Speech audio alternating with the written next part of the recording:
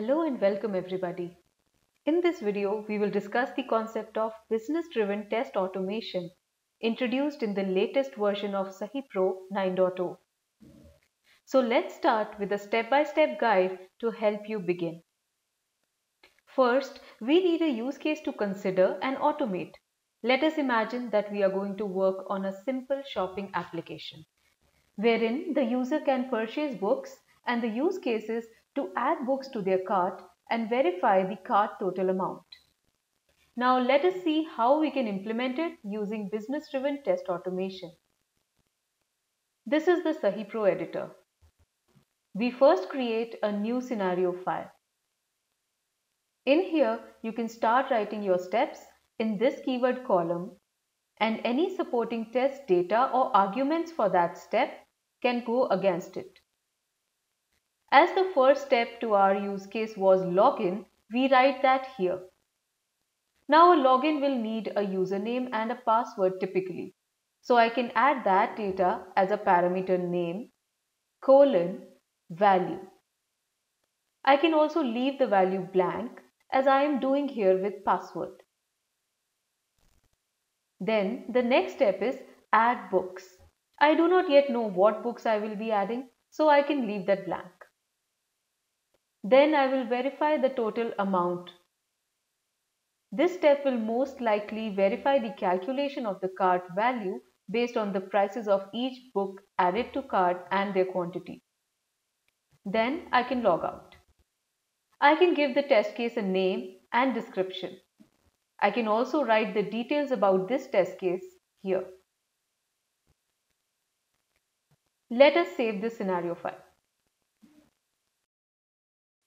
Now as you see, the keywords are shown in red, indicating that these have not yet been implemented. So to begin implementing these, we will right click on the test case name and select Run Record. I enter the start URL and continue to run record. Now about run record. This feature runs the selected test case with the intent of recording any missing or non-implemented keywords or functions. As you begin, it looks in the entire database of your Sahi scripts, looks for a function with the keyword name, and if not found, prompts you to record it by opening the Sahi Pro controller. So as you see now, the controller is open. It asks me to enter a name for the script since this is my first time recording. The script is like a library file where all the implementations of the keywords will be stored. The first keyword is being recorded. The name of the keyword is being shown here. I press this record button to begin my recording. Now perform the steps on the website as needed.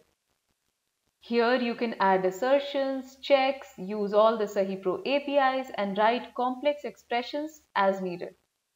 I am performing all steps needed for the login operation. Once login is done, I will click here to stop the recording. The controller now takes us to the Create Function tab. Here you see the details of the function getting created and all the steps recorded. You are also shown the list of all inputs you made and are given an option to parameterize these inputs as arguments to the function automatically. Note here that Sahi Pro automatically gives meaningful names to the parameters that it identifies. It also picks the parameter name if the parameter value matches. So note that in my scenario file, I had named this parameter as username with value test. So here it has picked that name from my specified name by matching the value test. Here you can select the inputs you want to use as arguments and then click Save. Now, if the next step or keyword in your test case is already implemented, it will continue the playback. But if the next step or keyword is not implemented, it will again go back to the Record tab and prompt you to record it. It moved me to the next keyword, that is Add Books. So it shows me here that this keyword is now being recorded. names the script file that is being used, which is essentially the same file being continued. Recording is already on, so I can click OK and begin. I am now performing all actions related to adding books to my cart.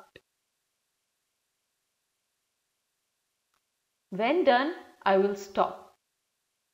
It moves me to Create Function tab again.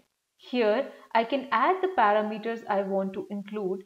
I can also rename them to anything I want. And then save. The next keyword now beginning to get recorded is Verify Cart Total.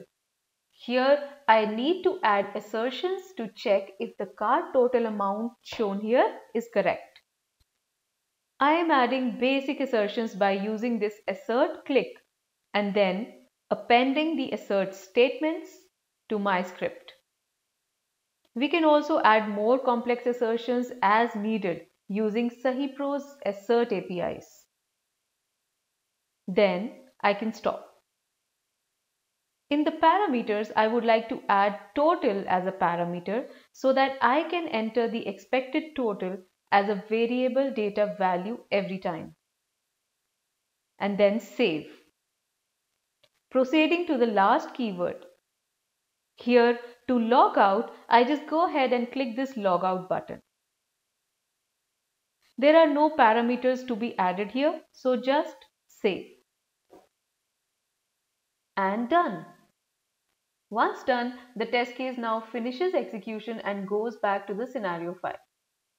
The scenario file now shows the keywords in black, indicating that they are implemented. The script file you used to save the functions is included in the scenario automatically. You can open this file and see the keywords implemented as functions here.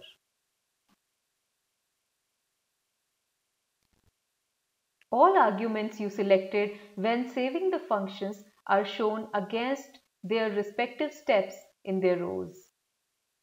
And the scenario file is automatically saved with these changes. To play back, right-click on the test case name again and select Run Record. In here, enter the start URL and select Run from this drop-down. The test case now executes by calling corresponding functions implemented for each step using the argument values entered. And it was successful. You can go and check the run logs now. The log shows the details of the run and all steps executed in green. So there you go. You just created your first ever business-driven test automation scenario using Sahi Pro. Give this a try and we will learn how to take this forward in the next video. Thank you.